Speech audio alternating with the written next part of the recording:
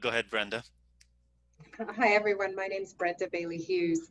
I teach at the Kelly School of Business at Indiana University and am fairly new to IDG, have never, except for a MOBTS demonstration that I think I met some of you at.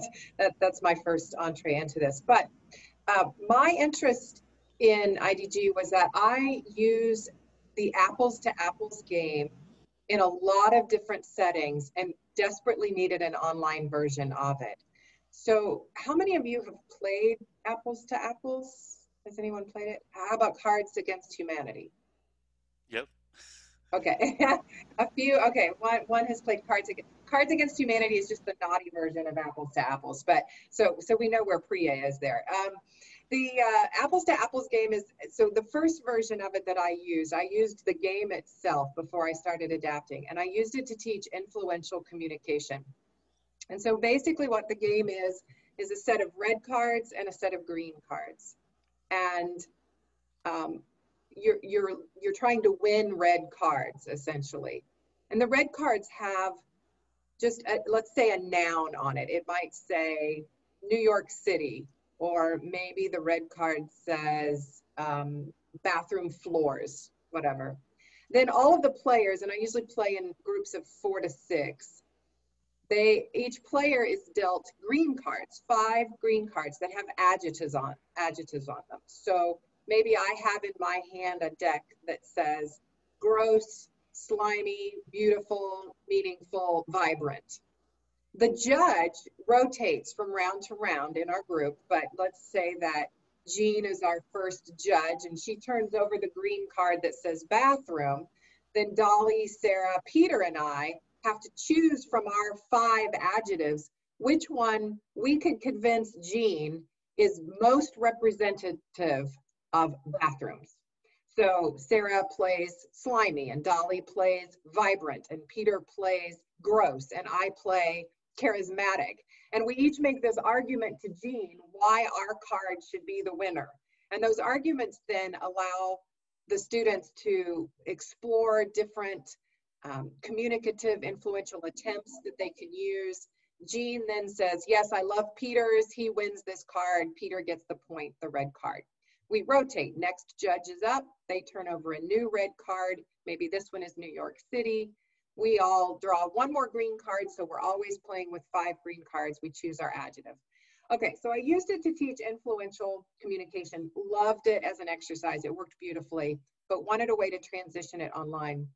In the meantime, I had found myself using apples to apples conceptually, but with lots of different content. So I created my own decks of green cards and red cards, for example, when I teach a section on positive psychology or being positive in the workplace.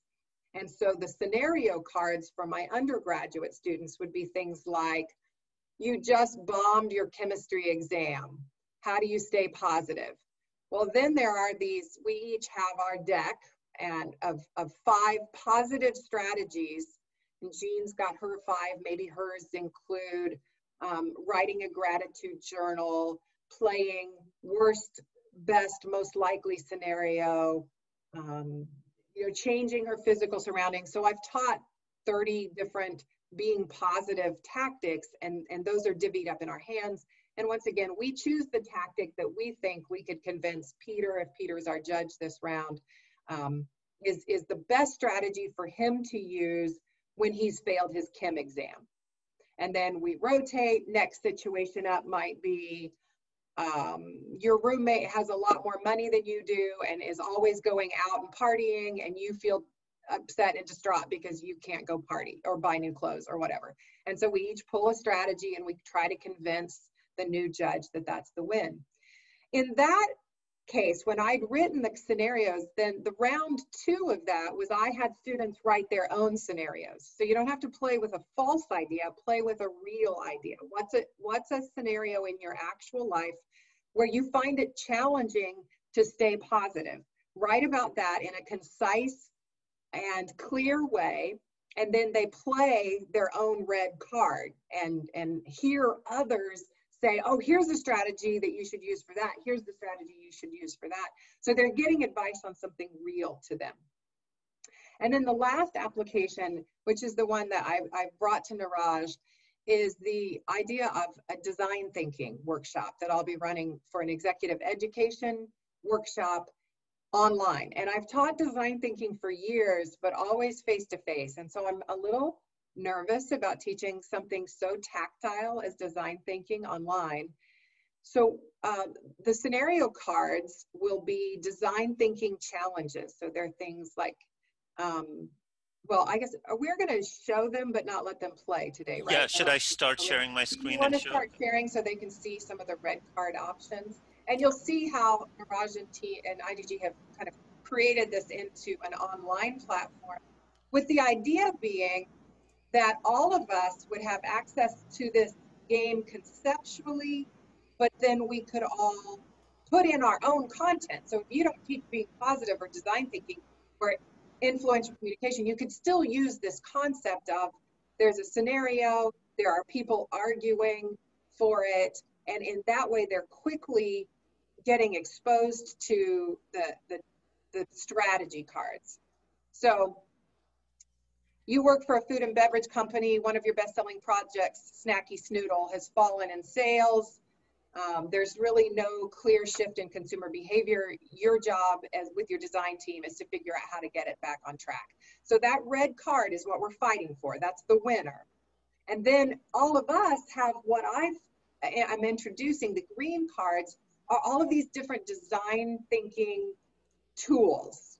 Some of them are from the empathic, human-centric research stage, when you go out and you truly try to walk in the shoes of your users. Some of these are more around the ideation stage of design thinking, and some of these are more about the prototyping. But again, you would have 5 of these cards in your hand, which would have been dealt to you electronically. We can show you Okay, that. so I'll show, we can start the game, for Okay. example. So let me do that, actually. And so right now, that's all they could do. They could then play the game. Oh, hold on, let me make this a little bit smaller. And of course, I can't get to the next stage for some reason. Well, and as of yesterday, we still didn't have it that you just get Oh, dealt 5 cards, or oh, Tuesday when we chatted. right. So actually what was happening there was we're forcing them to stay at that stage till the professor is ready to start the game. So once you click start game, they then have 10 minutes and they're brought into this group chat where they're in video. And this is why 5 Tricks was really helpful to build, because now it's the same video chat where multiple people will be in this video and they'll be provided all of these cards. So I can play a random card. For example, I play Germs Away, and maybe I should actually at least join as 2 people, or perhaps if any of you were part of this, I can actually have you join. Well, you know what? So here's the card that's been played, Germs Away, and then we're waiting for 2 other people to put their, or the rest of the team to put their solutions in. Well, okay, so. Not in real time, I mean. So Right, I'm saying that's the stage. I've set the stage up if you want to describe kind of what happens next.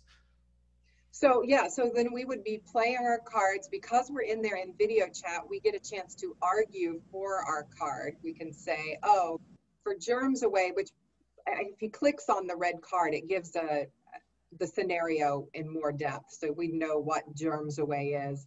And I don't even remember. I think it was you work someplace that has lots of, maybe it's a library that has lots of kiosks. And because of our concerns about COVID, we're trying to get away from the kiosks. So how do we keep the germs away and still allow our patrons to? So that's the card we're playing for. You would have 5 design thinking tools in your hand: a chronological map, a pain point map.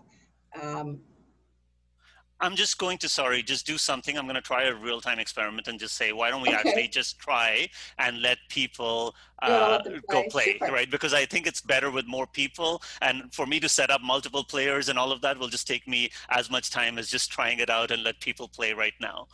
You're literally the second people to see this then, folks, because the developer and Niraj and I played a hand on Tuesday. So this is early prototyping, which, hey, is good design thinking in and of itself.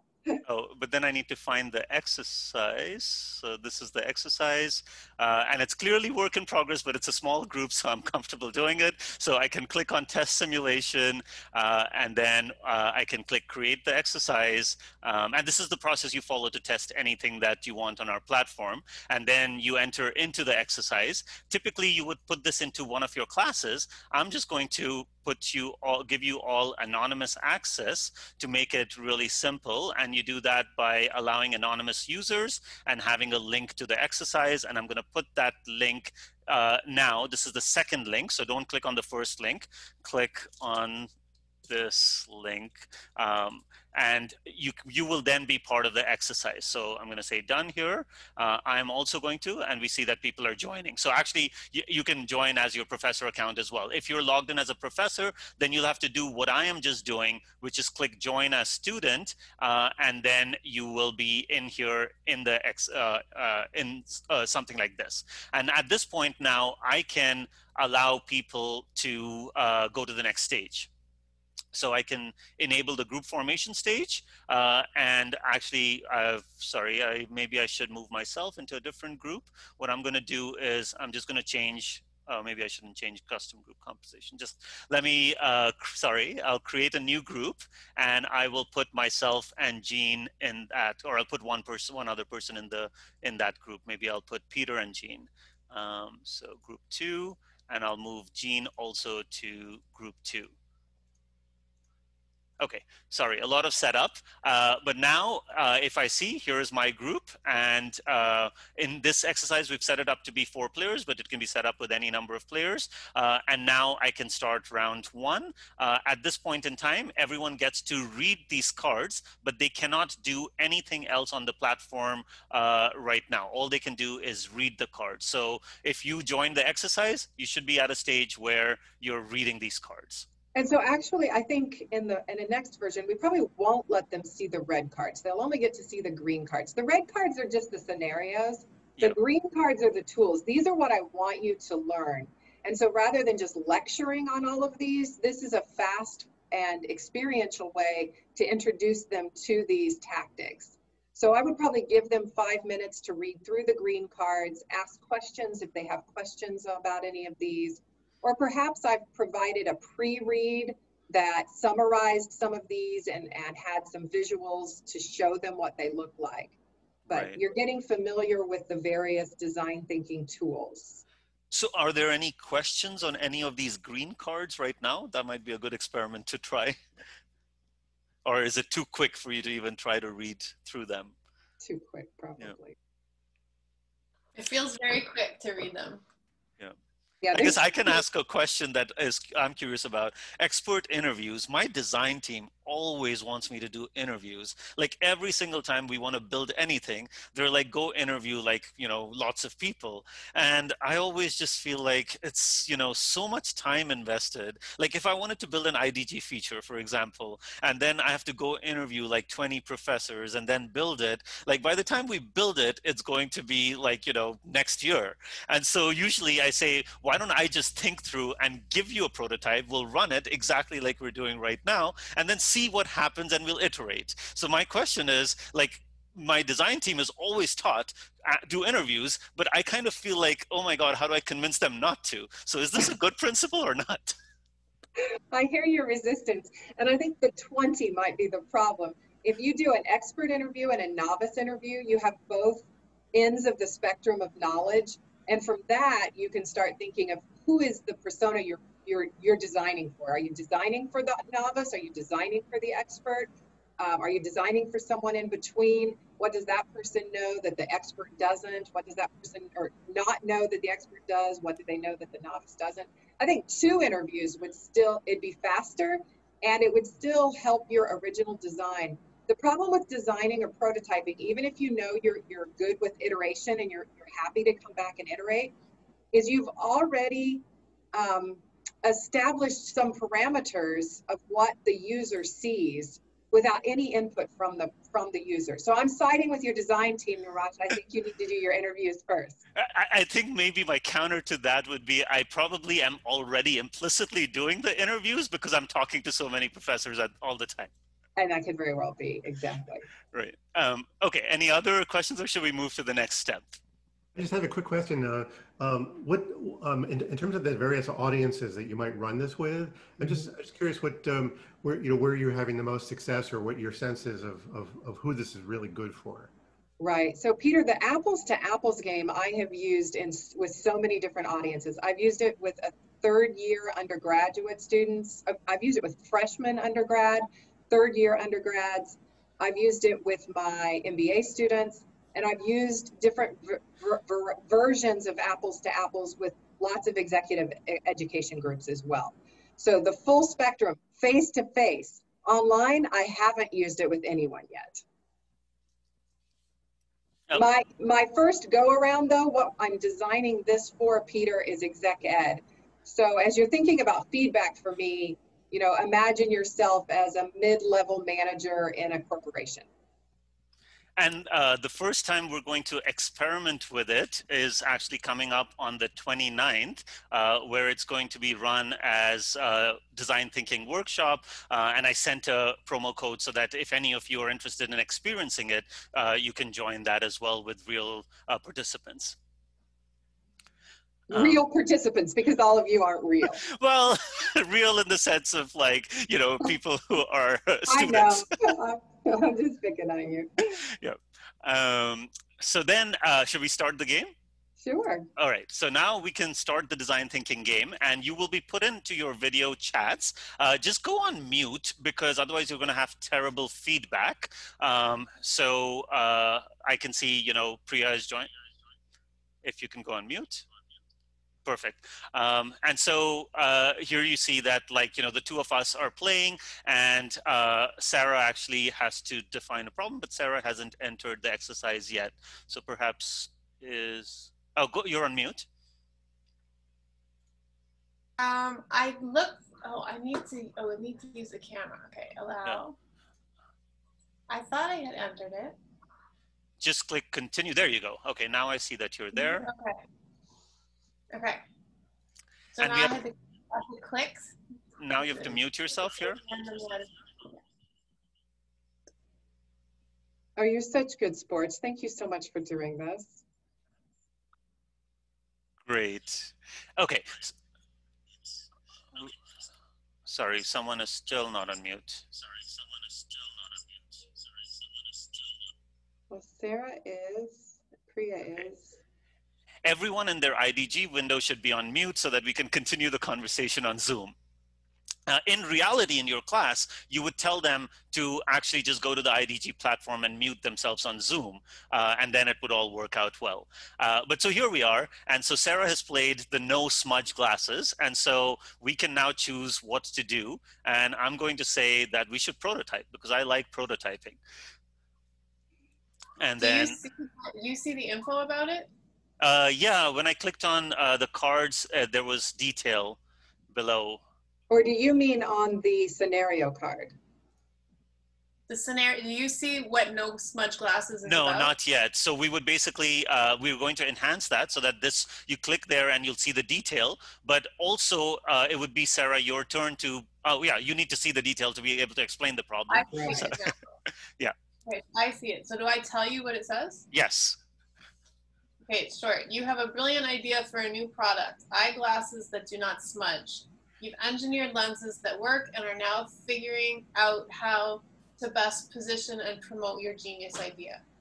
Okay, and then I would go and I would say, I think you need to prototype it, because basically to test if it works or not, you need to prototype and see, put it in the hands of users and see if it actually worked, and if they liked it, and ask them if they liked it. And if they did, and if they had feedback, you improve it and iterate. And so prototyping is the best option. And then Priya would say expert interviews. If we still have Priya on this call, she might have left from here. You need to unmute on Zoom. I guess I would say expert interviews, since that's what's typically done. And we should talk to people at both ends of the spectrum first and find out if this is a useful product that people actually want to use. Great. And then I guess, Now Sarah, just for people that are watching, you chose expert interviews out of a set of 5, or do you still see all 20 plus I think cards? right now it's all 20 still. Okay, eventually you will only see 5, so you could read through those more easily, Priya. You would only have 5 to deal with at a time that you could choose from. And Niraj would have 5, but they would be a different 5 in his hand, so that the deck of green cards is distributed among the players 5 cards at a time. Great. And so then, Sarah, you can choose a winner on your screen. Prototype. Yep. So I clicked prototype. It just explains it to me. Oh, I think the design needs to be better. Somewhere below the screen, there should say select winner. Yeah, and then, Okay. Okay, there. And then, so you said now you need to pick one person. And so I was selected as the winner, and randomly we move on to the next person. Now it's Priya's turn to pick, define the problem.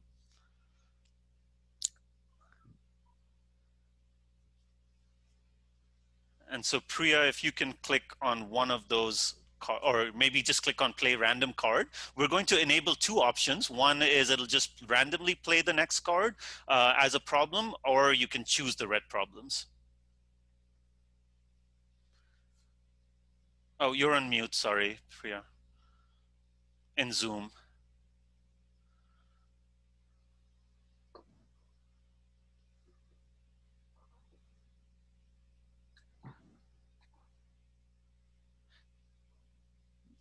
Maybe there's something with our interface that needs to be better for you to see how to define a card, to define a problem.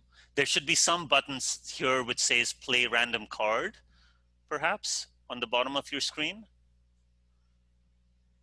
Okay, there we go. So so obviously this is like early stage. We need to make this much, much more intuitive for people to do. But now I can play, a card. And so perhaps let's just go through the motions without actually talking through it. I'll just pick one, and then Sarah, if you could pick another one, and then we just. Yeah, I'll just say I only see 5. I only get 5 green cards. Oh, so maybe we fixed that already. Right. This is real time. Ahead of ourselves. Exactly. And so then, Priya, if you could just pick a winner, and you'll have to click some button below somewhere that says select winner, and then select a winner.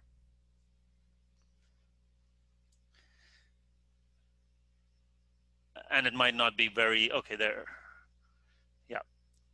Okay, and the reason I'm going through this quickly is I just want to show the screen which people were having trouble with, because that's the one we're going to improve. And then we'll move on to the next piece.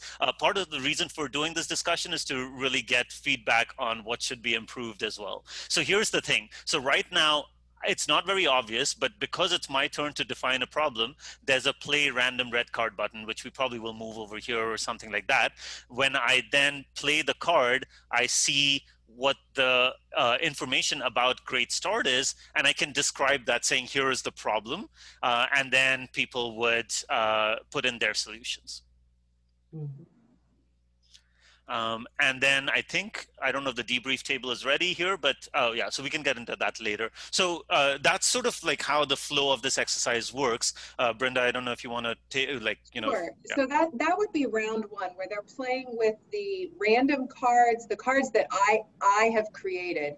Our vision is that round 2, they would be allowed to create their own actual design problem. So just like when I had students write out their own scenarios where it's hard to stay positive, you would write out as a participant an actual design challenge that you're facing. So you've got some thorny, complex problem at work, you write a few sentences about it, enough that without any input from you, someone can understand the idea.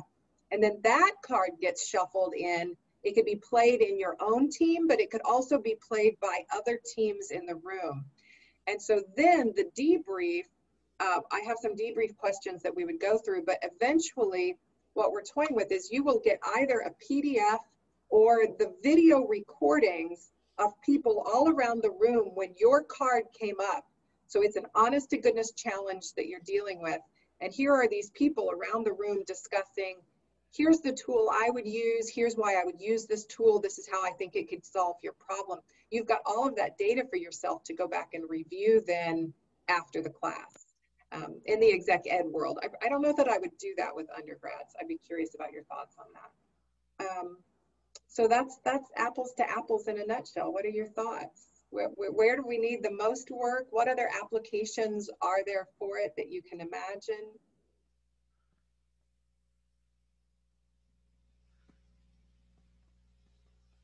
Niraj, I know one of the things that we're going to have to address are security protocols. If we're going to use it in exec ed, I have exec ed clients who aren't even allowed to download like the Zoom app. They have to use the online versions of Zoom app. So I don't know if IDG has ever run into security protocol problems, but that's just one thing I want us to think about. I think it should be okay because the infrastructure we use is something called Jitsi, which has end-to-end encryption.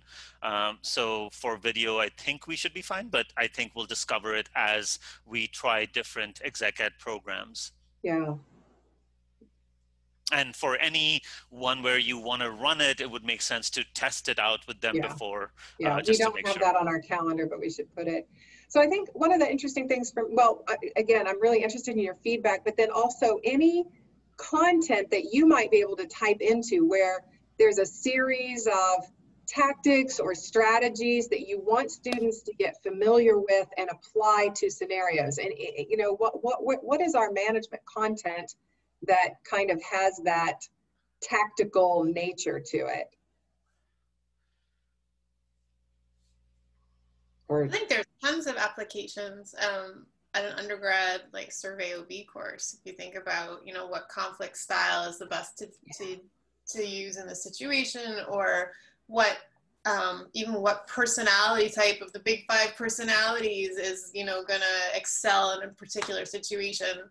And Susan made a comment here that when she works with undergrads, she has them work on their own ideas. And I think I might also think about skipping the pre-written scenarios and go jump right to give us your real scenario. That's a good idea. If they've already, that's a good idea. Yeah. Another potential application would be that I had set up something very quickly on Bob Cialdini's influence strategies when I was with 3 Days Notice and with Niraj's help set up a negotiation class. And this is actually more active, so that one potential I was thinking was that the cards could actually have Cialdini's influence strategies. And then that could be sort of another way of, and then you could set up a scenario, and then they could sort of argue, well, this would be a better one of those strategies than others. So that's just a potential application, because I thought this was cool. Right. And I think it works best, the game itself works best if there's, so Cialdini's what, 9 strategies? Well, you can sort of pick any num of them. Yeah. Yeah, I think if you go, that's what I was going to say. I think it's important to go into sort of the micro behaviors within the big ones. Or when you mentioned the big 5 personality, again, then you'd only have 5 green cards, but pull out some of those nuanced micro behaviors within the big 5. Then I think you get a deck of 30 some cards, 20 to 30 cards. And you're forcing them to really think more carefully about what is it to be charismatic, or, you know, whatever. So yeah, I love it. One quick thought I had, sorry, Jean, one quick thought I had was perhaps it makes sense to do this as initially a fishbowl with like you and a TA or another TA, so that students see what it means to talk about one of the cards and how that flow works, and then they go into the actual exercise. You know, I think we had talked about that and then we just forgot about it in the design. And then I would feel more comfortable with whoever suggested just skipping the scenario cards. Part of the reason to have the scenario cards was we felt like we needed almost a practice round, but if we did fishbowl and we demonstrated it, then we could jump right past the pre-created ones and get right to your own, maybe. I think it depends on your motivation. If your motivation is just straight up, you're teaching them those tactics that are on the green cards, then the fake scenarios are fine.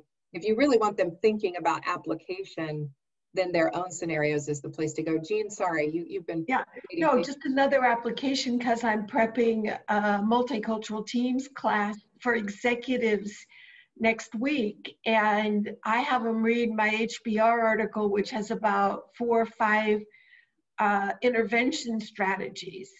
And so if you go through the intervention strategies, or you give them the article and then the green cards are the intervention strategies, they come up with their own multicultural teams challenge, and they could get, 5 groups of input. Each group could come up with one challenge they wanted the other groups to address. Yes. And they could do that. I think this is really cool, and I don't know if I'm going to be able to. I don't think I can do it by Tuesday morning, but it's another option. And because they're going to do 5 tricks, then they'll understand how to do 5 tricks from doing both of them together. So it's going to make. Thank you. It'll make a really nice unit. Oh, I'm so excited. Anybody else wants information, let me know. Thanks, Jean.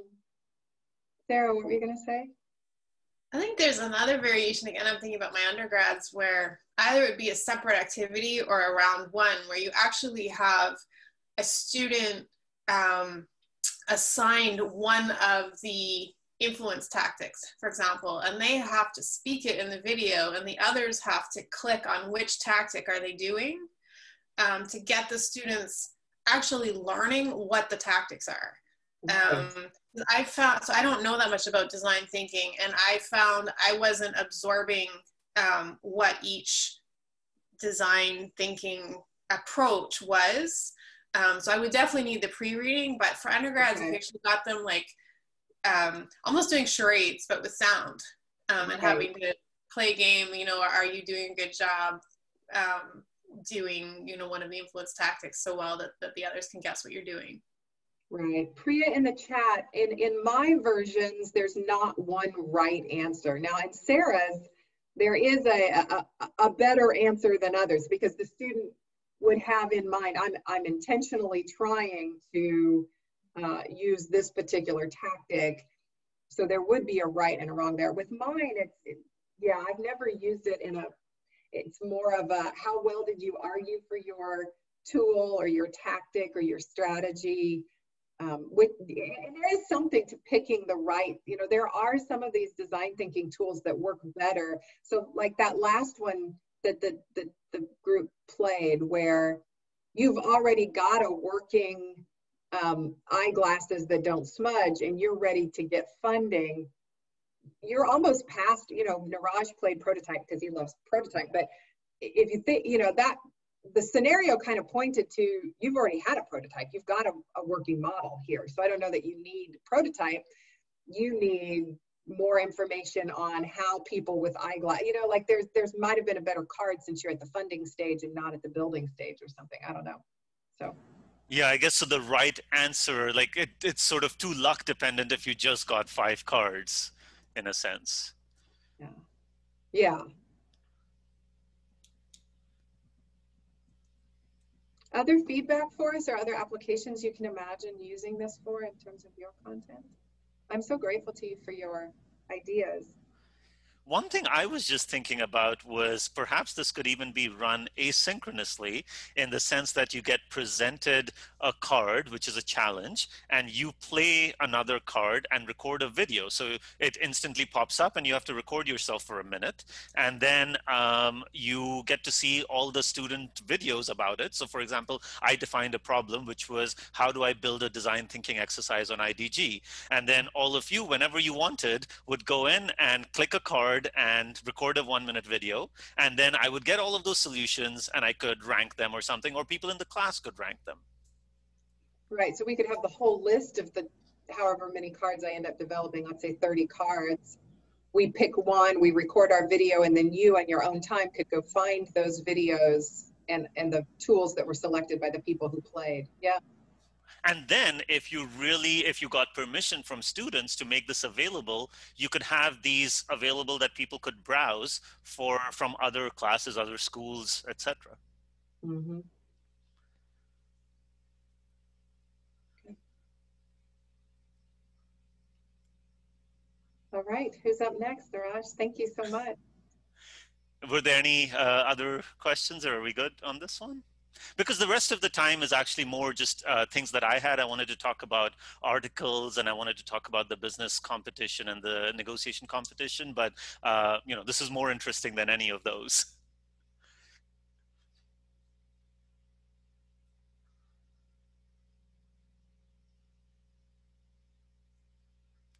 Great. Is this something that you would be would any of you be interested in? I guess Jean wanted to use it next Tuesday. I think that's too early, but when is the next that you could conceivably be interested in using something like this?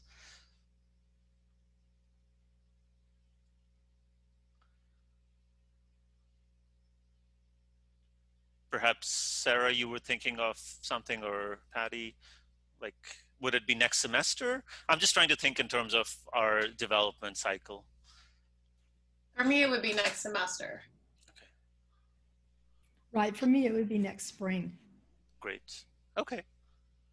And Susan, spring for undergrads. Okay, great. So I think we're still going through next steps of these, or we still need to finish the version. Right now, you cannot define your own problems. So we're going to fix that, make that available, test that, run a round of testing on Negotiate Up on September 29th. And then after that, I think we have a couple more iterations of testing. And then I think it should hopefully by then be in pretty good shape, and we can start adding other types of scenarios to it.